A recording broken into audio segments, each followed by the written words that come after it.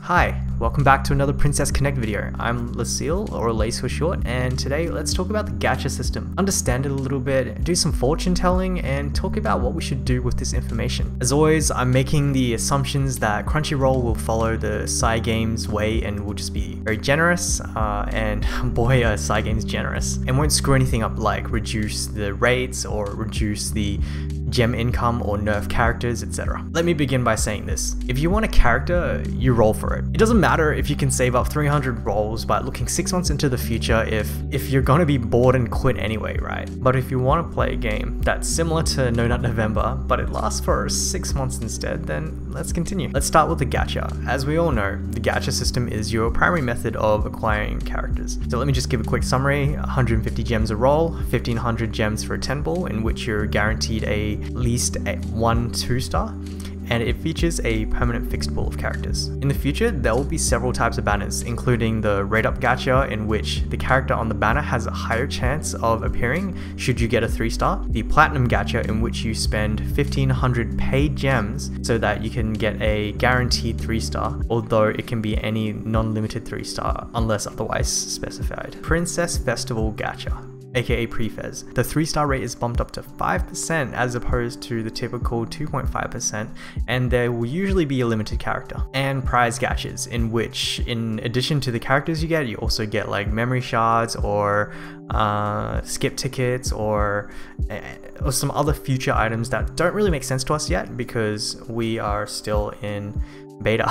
Before that, let me quickly explain the concept of limited characters. So limited characters are those characters that will leave with the banner and won't end up in the permanent pool. So you can only get them then and there. They may come back and are usually themed by season, for example, New Year's, Christmas, Easter, I'm not sure if this one is Easter, Halloween, etc. For Precon, I guess you could also treat the Princess Festival as one of these seasonal banners. And I guess the most important thing you need to know about it is that typically there will be some game-breaking or meta-defining characters in some of these, so it's a pretty good idea to target these characters. So the one that stands out most is obviously the Princess Festival gacha, especially due to the 5% 3-star rate up. And this is the right banner to be eyeing. For the most part, the PriFes characters have typically ended up at the top of tier lists, and for good reason. They're pretty busted. So if we have a quick look at a tier list, we'll notice that a bunch of these characters are actually from the PriFes banners. And Christina and Muimi, I think,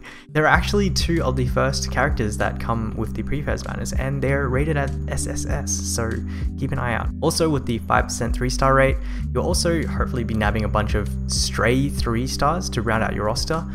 If not, to then get divine amulets to buy memory shards so you can upgrade your characters. Of all the banners, PriFes in my opinion is the best time to roll, but then what are the disadvantages?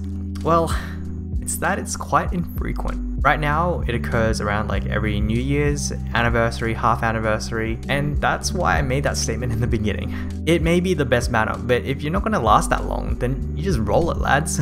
So what other banners should you be looking out for then? If you actually pop over to the wiki or any other tier list sites, you'll actually see a bunch of the seasonal units. So since today is 19th of December 2020, I'll be talking from the perspective of, let's say, the first year. After launch, that is. So first year in 3 months, assuming a March launch, since we're still in beta. The first up we have Jun. Jun is the best tank in the game for quite a long time. It provides a defense down and a small heal, which means that there are big synergies with Makoto. Next we've got Ilya, which is an AoE enmity type damage dealer, which essentially means that she just hurts herself to do big damage. We've got Summer Kyaru, who does magic defense shred and big single target damage. And then Christina, who's the first PriFes unit. She's still on top of the tier list even now. Great damage, defense down, and a great UB, Union Burst, because not only is it a guaranteed critical hit, but the attack itself is also guaranteed, which means that it goes through blind. New Year's Yui, a really good healer with barriers,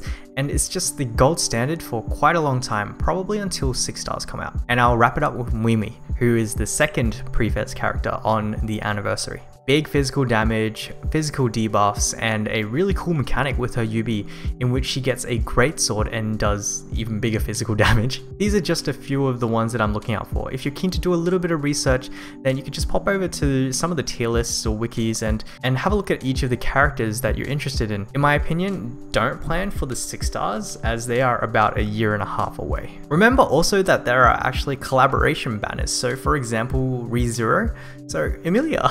I personally always err on the side of caution and try to save for collaborations, but do note that some collaborations are actually region specific, so don't be too disappointed if it doesn't actually come to global. So what do we do with this information? Well, you learn to hodl. For most banners, there will be a 300 pull spark system, which means if you roll 300 times on that one banner, you will actually be able to pick the character of your choice from that banner. Do note that this spark or pity or whatever you want to call it, it does not actually carry across banners. So if you want to successfully spark a particular character, then you have to hold on for a very long time. Some long-term ramifications may include getting kicked from guilds because you're not pulling your weight, slower progress, and just losing interest in the game in general. Holding 300 pulls for a very long time, like honestly, I doubt I'm going to be able to do that. So let me just give you a quick summary because that was quite a lot to digest. First, you roll for your sausage. PriFes is the best banner to roll on, but it's quite infrequent. Watch out for limited units. It costs 300 to spark on that same banner. Remainders don't get carried over and get converted to skip tickets. I know it sounds like a meme. I thought it was a meme, but